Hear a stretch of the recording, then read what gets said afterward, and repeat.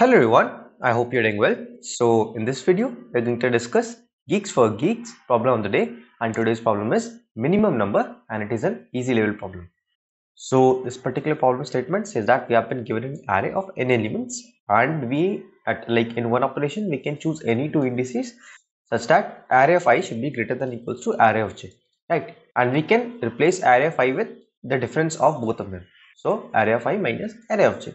Now we have to minimize the values of the array, and after performing any number of such operations, we have to return the maximum element that we currently have in our array, right? So I believe this problem was itself not very difficult, but the key idea of this particular problem is also not very straightforward to think of. Like you need some practice to get off this idea. So let us discuss the sample test case that has been given to us.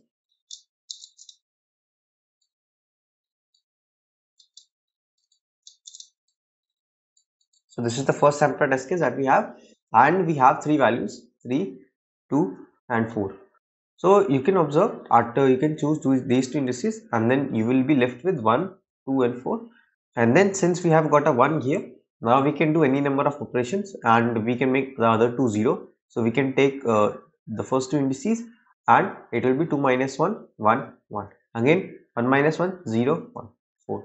And you can do this operation 4 times on with these two indices and then it will be 1, 0, 0. So you will see the last number remaining or the maximum number remaining will be 1 itself. So the most interesting part about this question is that it can only have two answers. The only two answers are 1 and 2. So it can be either 1 or it can be either 2. Now let us discuss when is the answer 1 and when is the answer 2. So what happens is for example you take two odd numbers.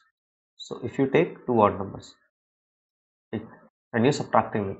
So let's say we have taken 5 minus 3. You will get an even number. In this case, that is 2. Right. Now you take two even numbers. So let's say we have taken 8 minus 4. So we'll get an even number, that is 4. Now let's say we have taken an even and an odd number. So let's say we have taken 6 minus 3, that would give me 3 and that is an odd number. So this particular relation will remain true for all cases. When two odds are doing addition or subtraction, we will get an even number. When two evens are doing an addition or subtraction, we will get an even number. When one is odd and one is even and we are performing addition or subtraction, we will get an odd number. Right. So what happens is whenever we have some array elements, A1, let's say this is A1, A2, A3, A4, A5. Right. Now even one of them is odd.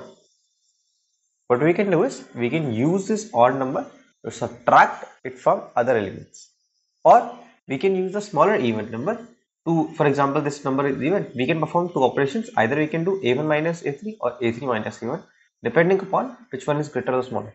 We don't actually have to go and do the operations. I'm just telling you the idea what will happen when we have an odd number and an even number. So let's say a1 was even, so either one of these operations will be possible, right? So if one of these is possible, then the resultant will be odd. Let's say we have taken two even numbers, a1 and a2. So their operation result would be an even number. And again, since we have only considered one odd number, we are not considering this case for now.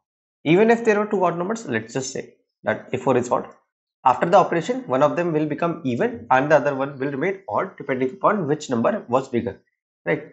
So the idea of having one odd number is that whenever we have one odd number, we can always use it to subtract and get another odd number, right?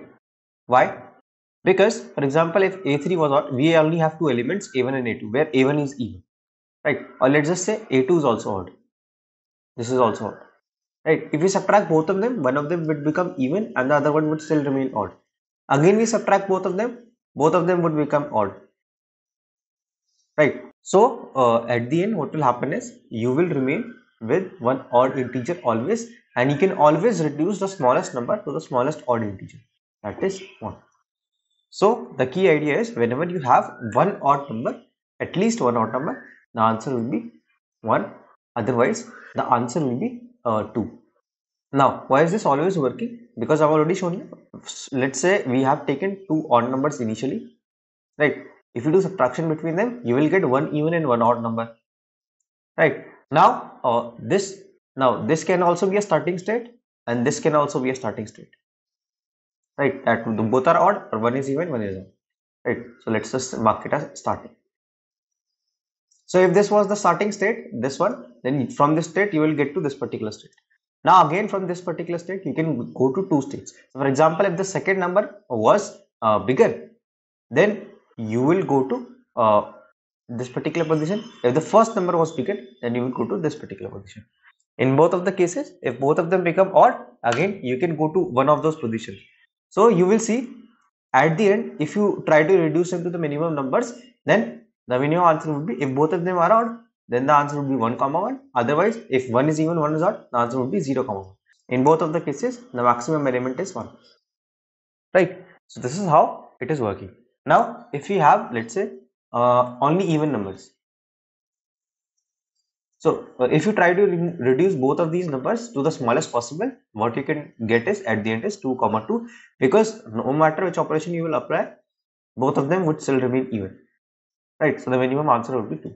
So this would be the solution for today's problem, and it is, even if you get like you just have to traverse the whole array and you get if at least one odd number, then the final answer would be 1, otherwise the final answer would be 2, right? So let us have a look at the code now. So it's very simple. I just created, so like this variable was for another approach I was also trying, so we don't need that in this particular approach now.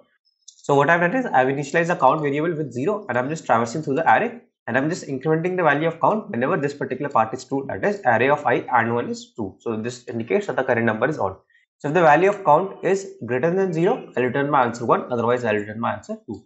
So this would be the solution of today's problem of the day. I hope you guys were able to understand the solution, and I hope you guys were able to get some new idea from this particular problem. And if you did, then please consider subscribing to this channel. It's always free of cost, and if you don't find the videos interesting later, you can always unsubscribe. So till the next video drops, keep coding, stay safe, bye bye.